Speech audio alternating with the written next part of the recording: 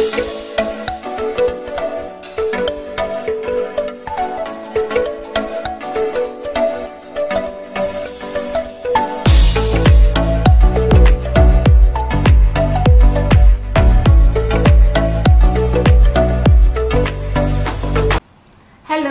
Namaskaram.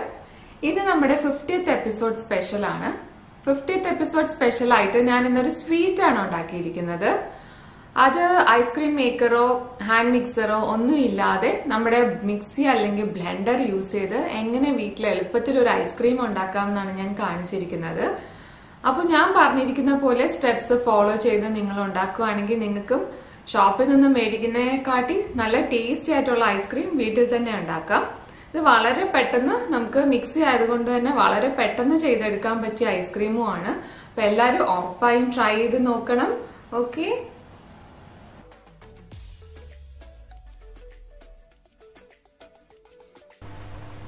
അപ്പോൾ നമുക്ക് easy ആയിട്ടുള്ള വാനില ഐസ്ക്രീം ഉണ്ടാക്കാൻ തുടങ്ങാം. അതിന് എന്തൊക്കെ ഇൻഗ്രീഡിയൻസ് വേണ്ടതെന്ന് നോക്കാം.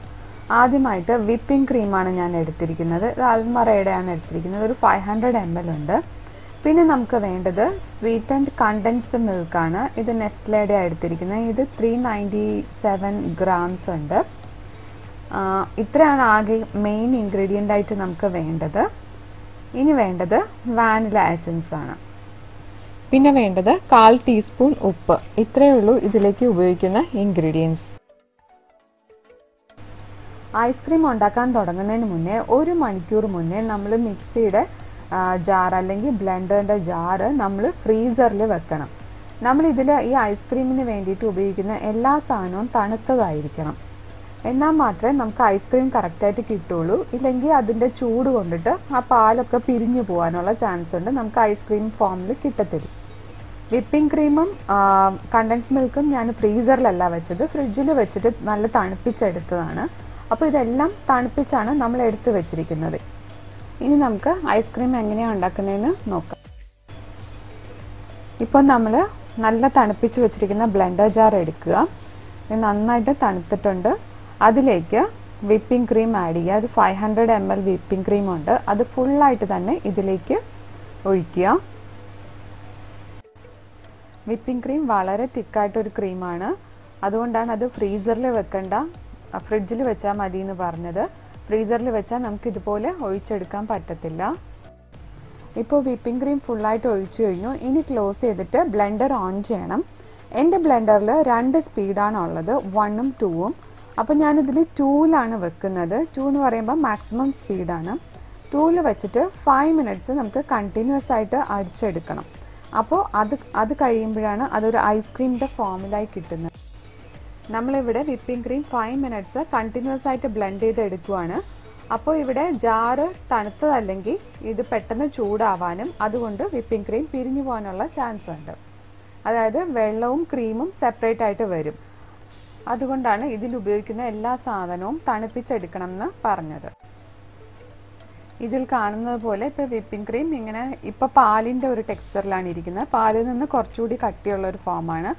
അതിങ്ങനെ നന്നായിട്ട് ബ്ലെൻഡായി കണ്ടിന്യൂസ് ആയി ബ്ലെൻഡായി വരുമ്പോൾ അത് നല്ല സോഫ്റ്റ് ആൻഡ് ഫ്ലഫി ആയിട്ട് ഒരു ഐസ്ക്രീമിൻ്റെ ഫോമിൽ ആയി വരും.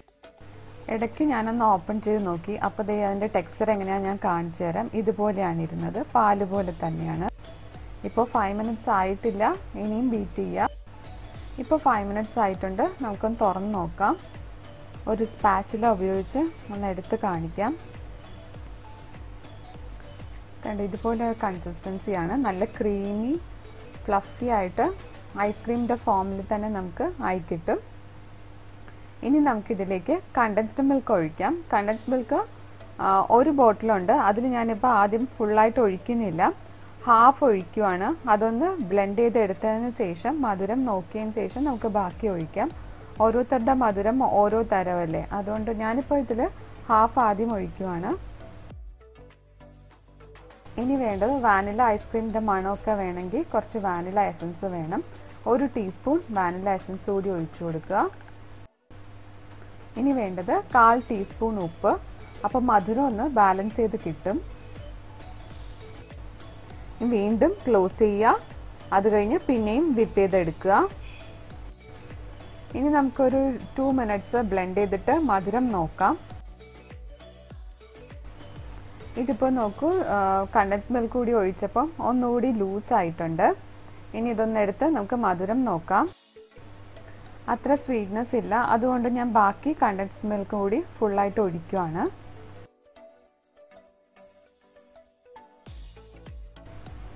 ഇനി ഒരു 2 മിനിറ്റ്സ് നമുക്ക് ബ്ലെൻഡ് ചെയ്തെടുക്കാം.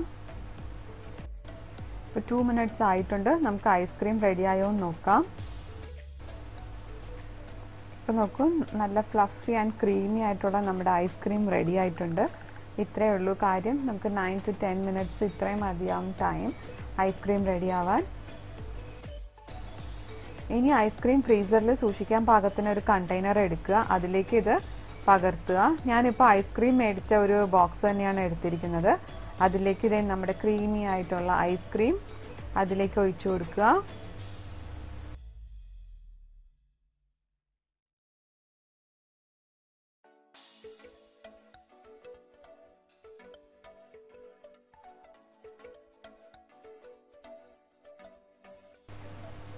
ഇപ്പോൾ ഞാനത് കണ്ടെയ്നറിലേക്ക് എല്ലാം ട്രാൻസ്ഫർ ചെയ്തിട്ടുണ്ട്. ഇതിപ്പോൾ ഞാൻ 1 ലിറ്ററിൻ്റെ കണ്ടെയ്നറാണ് എടുത്തത്. അതിൽ ഏകദേശം ഫുള്ളായിട്ട് തന്നെ കിട്ടിയിട്ടുണ്ട്. അപ്പോൾ നമുക്ക് ഈ ഒരു അളവിന് ഇത്രയും ഐസ്ക്രീമാണ് കിട്ടുന്നത്. ഇത് വളരെ ടേസ്റ്റിയുമാണ്. നമ്മൾ ഷോപ്പിൽ നിന്ന് മേടിക്കുന്നതിനെക്കാട്ടി വളരെ ടേസ്റ്റിയാണ്. ഫ്രീസറിൽ വെക്കുമ്പം അതിന് മുകളിലായിട്ട് ഐസ് ക്രിസ്റ്റൽസ് ഫോം ചെയ്യാതിരിക്കാൻ ഒരു ക്ലിംഗ് റാപ്പ് ഉപയോഗിച്ച് ഒരു കവറിങ് കൊടുക്കുക. അതിന് മുകളിലായിട്ട് അതിൻ്റെ ലിഡ് വെച്ച് ക്ലോസ് ചെയ്യുക. ഇനി നമുക്ക് 7 to 8 hours ഫ്രീസറിൽ വെച്ച് തണുപ്പിച്ചതിന് ശേഷം എടുക്കാം. ഇപ്പോൾ ഒരു 7 hours ആയിട്ടുണ്ട്. നമുക്ക് ഐസ്ക്രീം സെറ്റായോ എന്ന് നോക്കാം. അതിന് വേണ്ടിയിട്ട് ഞാൻ ഐസ്ക്രീം സ്കൂപ്പ് ചെയ്യാൻ സ്കൂപ്പർ എടുത്തിട്ടുണ്ട്. അത് പകർത്തി വെക്കാൻ ഒരു ബൗൾ എടുത്തു വെച്ചിട്ടുണ്ട്. ഇനി ഇത് ഓപ്പൺ ചെയ്ത് നമുക്കൊന്ന് നോക്കാം.